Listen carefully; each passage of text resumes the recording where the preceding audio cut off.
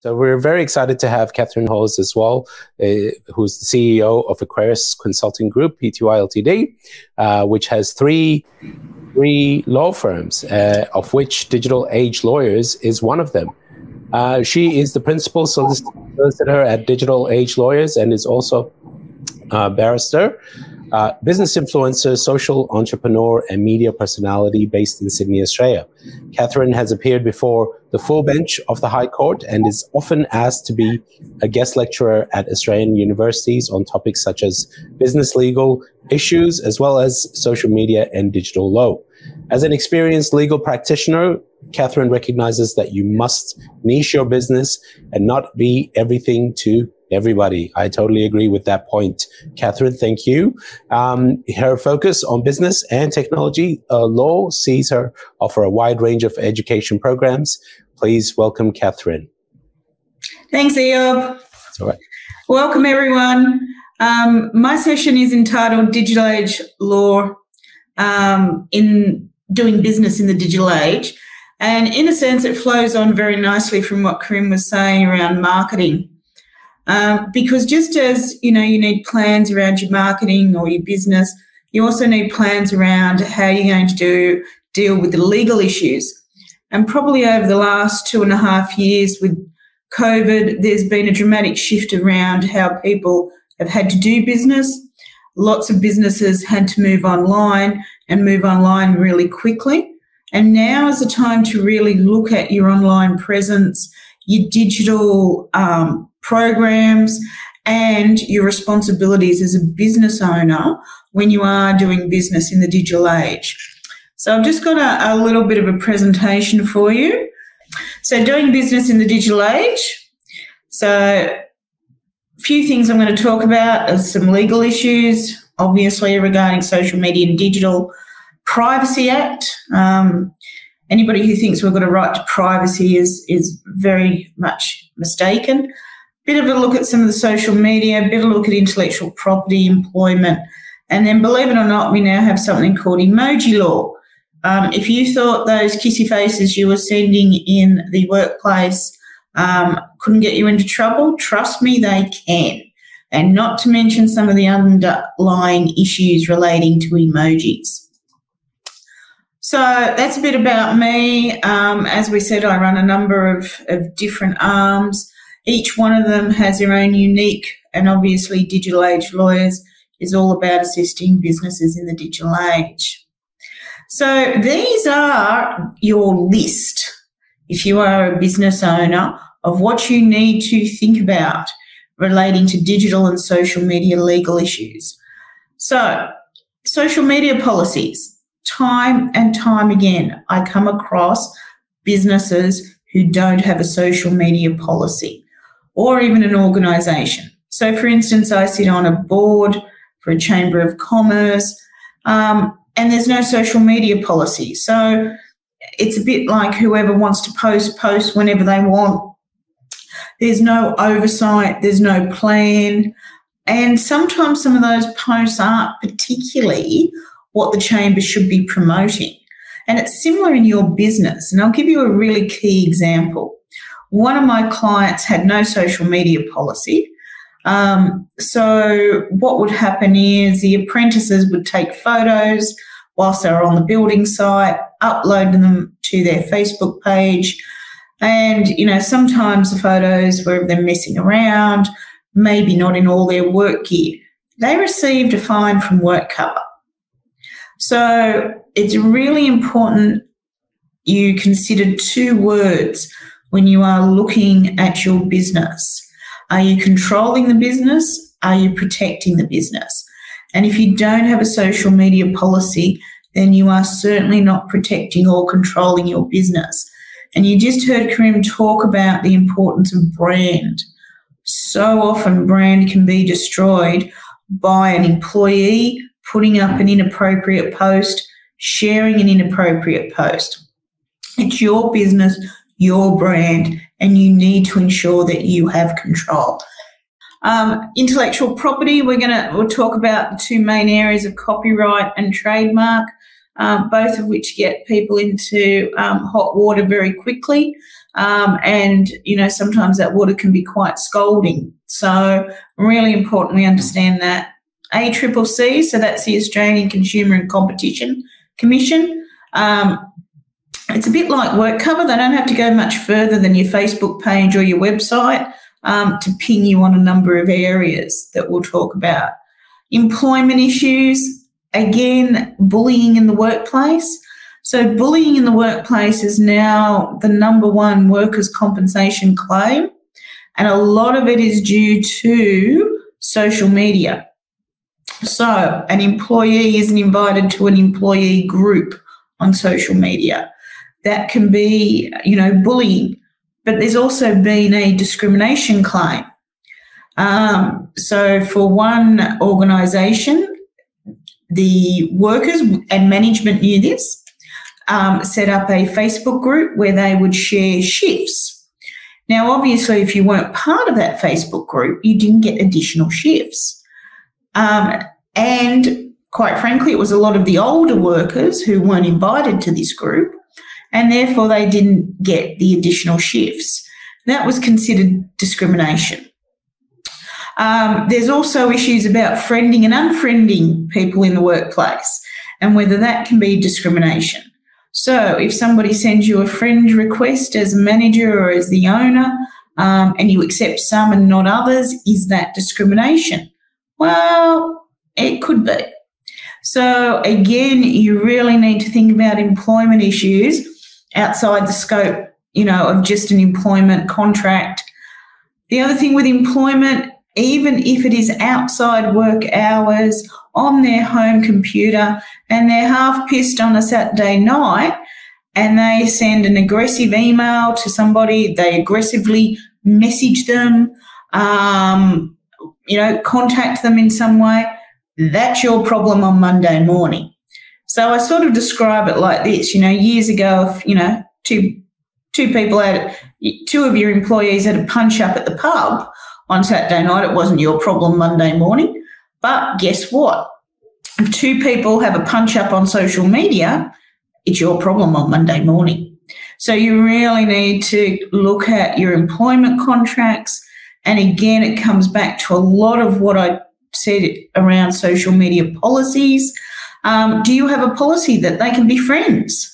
I have a policy nobody can be friends. Now, you might say that's just because we're a law firm and nobody wants to be our friend anyway.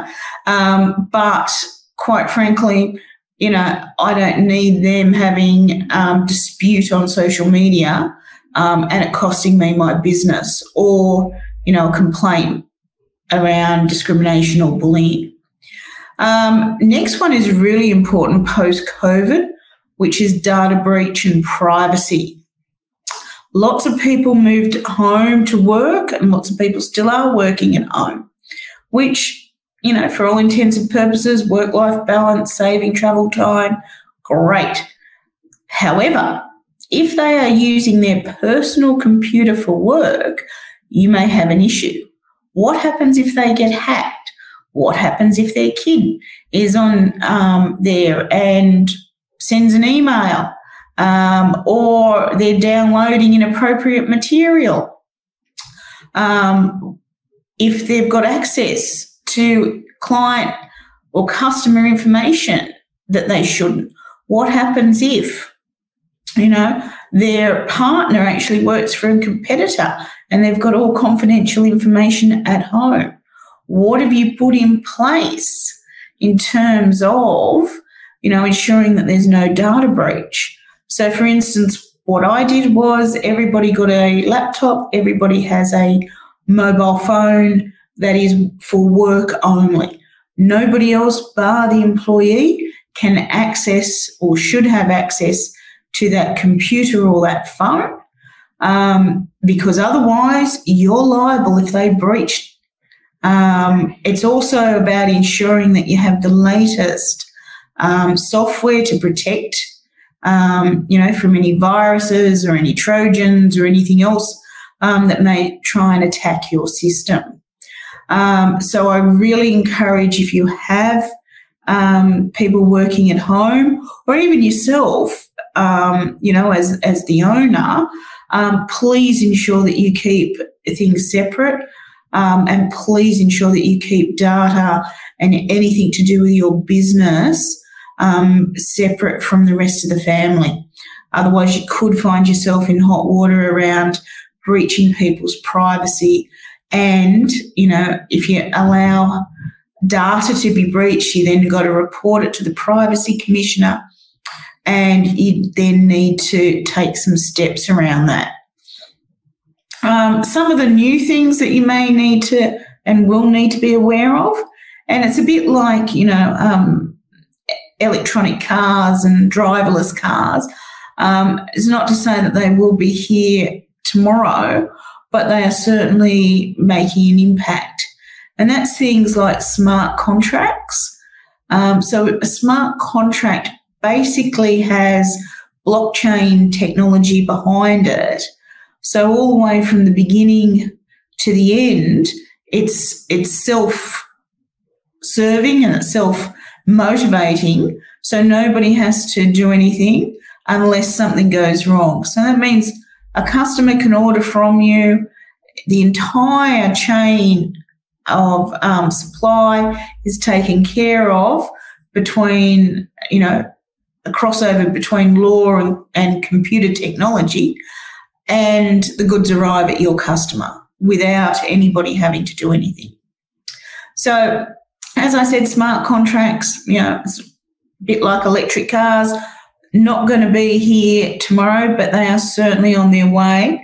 And there's certainly, as a business owner, if you're going to continue to do business in the digital age, you will need to start to come to terms with some form of blockchain. I mean, bills of lading for shipping are going electronic, and not just, DocuSign or smart or electronic contracts, but they're going, from leaving a factory in China all the way to your customer's doorstep at Rozelle without any human interaction.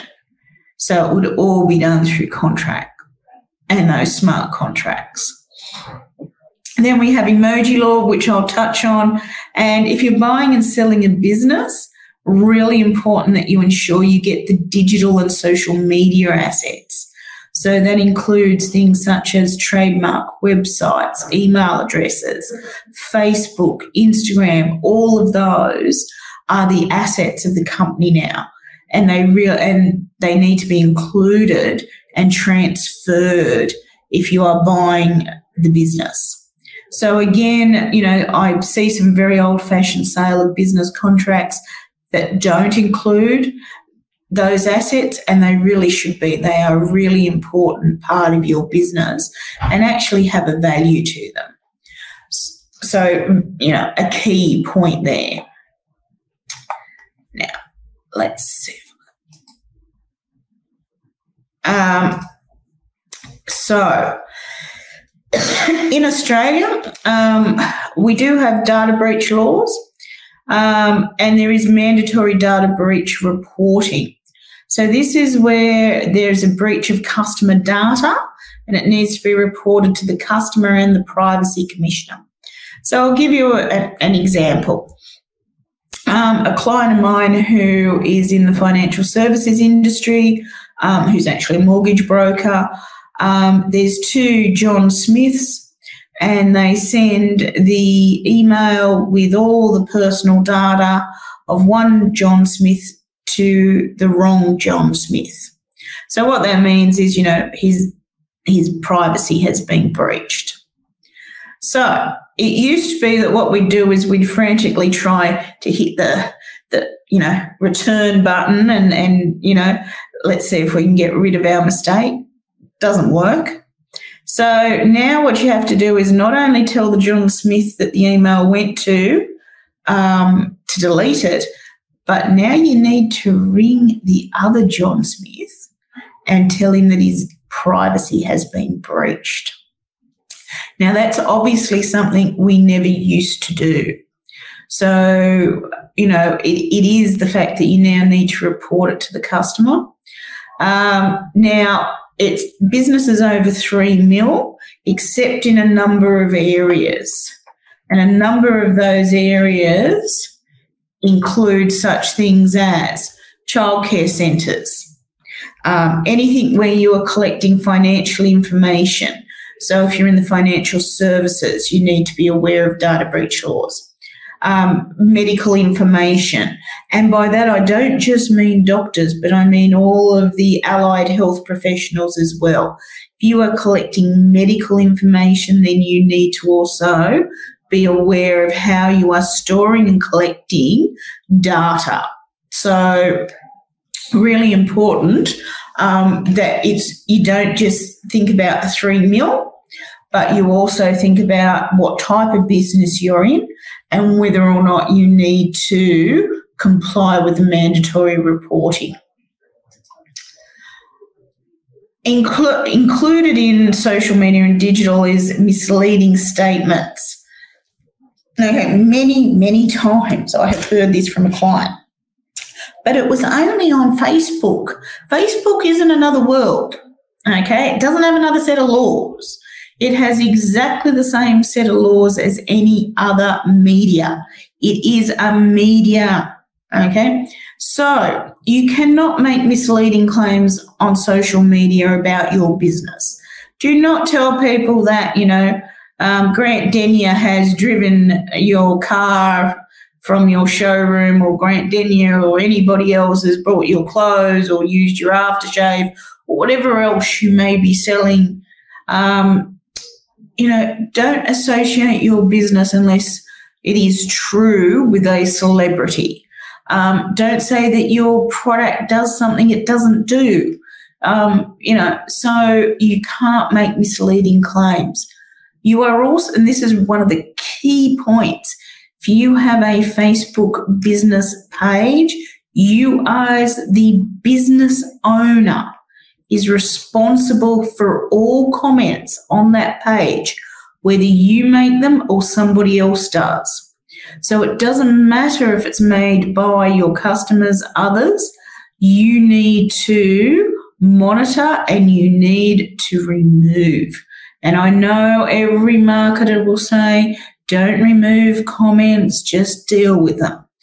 If it is misleading, deceptive, misdescription of your product, if it is defamatory, racist, has racial or sexual overtones, press the delete button, okay? It is about you protecting and controlling your business. So very important. I mean, there's a fair few federal court cases that you have to accept responsibility for posts and testimonials on social media pages. And if you decide not to remove them, then the fine and the consequences are even going to be heftier. So can't stress enough, if you cannot monitor and control your social media, then don't be on it, because otherwise you are just going to get yourself into trouble. In terms of intellectual property, again, do not put up something that you do not own the copyright to. In particular, photos. Okay, unless you took the photo or have properly purchased the license for the photo, it's not yours. So what I would strongly suggest is particularly everybody audit their web page. On your web page, you need to ensure that all photos that you have, you own or have purchased the proper license for. Do not assume that your website developer has. Ask the question, because it's not them that is going to be sued, it will be you. And trust me, nowadays there is blockchain put behind photos and they can tell where and when they're published. The other thing with copyright is you need to ensure that when you are placing things on your Facebook page, you have the right authority as well for any photos. Copyright is a tangible expression of artistic work. So don't assume just because you pay for something that you own the copyright to it. Copyright must be assigned in writing. So that means you need an agreement with your web developer, with whoever else or whatever else photos you are taking and using on your page. Something is trademarked, then you cannot use it without their approval. So on your website, you need to ensure you own the photos. You need to ensure you're not infringing anybody's trademark. You need to ensure you have website terms and conditions, and you need a privacy policy. Those are the things you need to go away and audit on your website. The other is social media competitions. Now, you cannot send unsolicited emails or electronic messages unless you have people's approval, okay? So that's the first thing. Now, with social media competitions, if it is a game of chance, then depending how much the prize is, you will need a license to run that competition. If it is a game of skill, you will not. So really important that you understand both the Spam Act. If you are collecting information via social media, you need to be upfront with people how you are going to use their phone number or their email address. And if you're not, then you can't use it. You know, I remember going into a shop and they wanted my mobile phone number, and then ever since I've received nothing but messages from them via, mobile phone. Well, that's not allowed. So you've got to be upfront and you've got to be direct about it. You need to abide by the social media platform rules. So, particularly Facebook has the like ladders they don't like, so don't do, because you can get yourself banned and then people come and what can we do? Well, don't break the rules. Know the rules and don't break them, because there are consequences on a lot of the social media sites. Again, if you're running a competition, be clear. And please ask that they're over 18 in order to enter into the competition. I had one client who, they were a swimwear company. They weren't clear about the social media platform rules. They weren't clear about their own rules for the competition. They just said, show us the best design for a bikini or some ridiculous type of question. They didn't ask if you were over 18. So a 13-year-old won this competition, and needless to say, their mother was not impressed with the bikini that turned up at their house. She took to social media to complain, and eventually it led to the downturn of their business and they had to close. So please do not think that some of this does not have consequences. It can have huge consequences for your business if you don't get it right. Now, in terms of social media policy, remember it is your business reputation at stake. Train your employees, know when to escalate issues, know also to have a system in place to respond to complaints. Don't do it on forums, fan sites or anything else. Take it offline and take it into an environment in which you can control. So what I would suggest is, every business owner should undertake a legal strategy review. You need to look at your social media policy, your website terms and conditions, your privacy policy, your estate planning, and your cyber security. If you're doing business in the digital age, and you need to understand the environment and the legal environment in which you are doing business. We have obviously a number of social media channels. We also do undertake legal strategy reviews for businesses and tell you what your legal risks are. So there's any other questions, then please don't hesitate to get into contact with us. Hopefully that gives you a bit of an insight into the things as a business owner you need to be aware of when doing business in the digital age. Thanks, everyone, and thanks, EOB. Thank you so much, Katherine. That was a fantastic session. So much to learn there, I must say. Half of those things I wasn't even mindful of. I know, and I didn't even get on to emoji law. I know. I was like, I put up an emoji and then you said that and I was like, oh my God, I shouldn't have done that. It's the new world. It is. It is. Can you tell us a bit more in terms, I mean, obviously there was a lot there in terms of the law. Is there sort of a guideline that you can offer people? Does your firm do that? Because well, what we do is, what I advise every business owner to do is what we call sit down with me and go through the legal strategy session, because every business is different. Every industry has different little nuances around it of what you need to be aware of. And obviously, if you've got 150, if you've got employees, contractors, there are things you need to be aware of as well. So I generally suggest, like, we charge $275 to sit down and I do a full report of what your legal risks are and how you can fill the holes. Yeah, that is perfect, because that will sort of it's sort of like a clarity session as well. It is. I mean, I think the buzzword is deep dive, which I have a huge problem with. But besides the wording of it, and it is about the fact that I sort of put it, it's a bit like the sexual revolution of the 70s. Everybody thought it was a good idea. Everybody got on board. And 2 years later, they discovered AIDS. Oh, no. It's a bit like social media. Yeah. We all hopped on board, and now we need to be very mindful of the legal consequences that come from running your business in the digital age.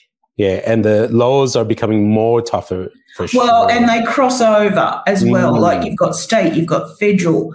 And then we've got EU law now that you need to be aware of. So it is, but if you get it wrong, as I said, with the two women that operated the bikini business, it can lead to the end of your business. Yeah. It's terrible. Well, we definitely have a couple of marketers at social media agencies here today. So they're going to consider everything when they advise their clients. But Katherine, thank you once again for joining. You're welcome. And have a fantastic day. Thank you.